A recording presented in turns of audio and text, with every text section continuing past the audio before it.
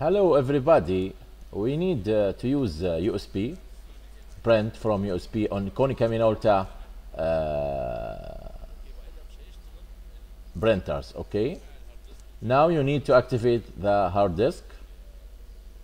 You go to utility and check the details and press stop 00, press stop 01, stop 00, stop 01 and go to system 2, and go to system 2 and to HDD and installed. We installed before, okay, now no problem. Okay, the first step. Now go to the second step. Go to utility, administration setting, 1 2 3 4 5 6 7 8. Okay, now go to the system setting, user box settings, external memory function.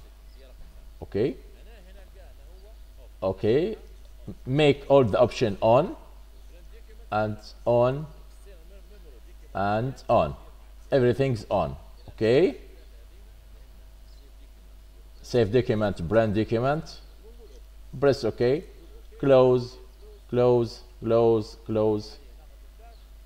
Now you can insert flash. Now I recommended flash USB 3, better from USB 2. It's okay. Now you know the flash activate. You can go to the document and print on Konica Minolta printers. Activate the hard disk and activate print from flash, or maybe can use scan.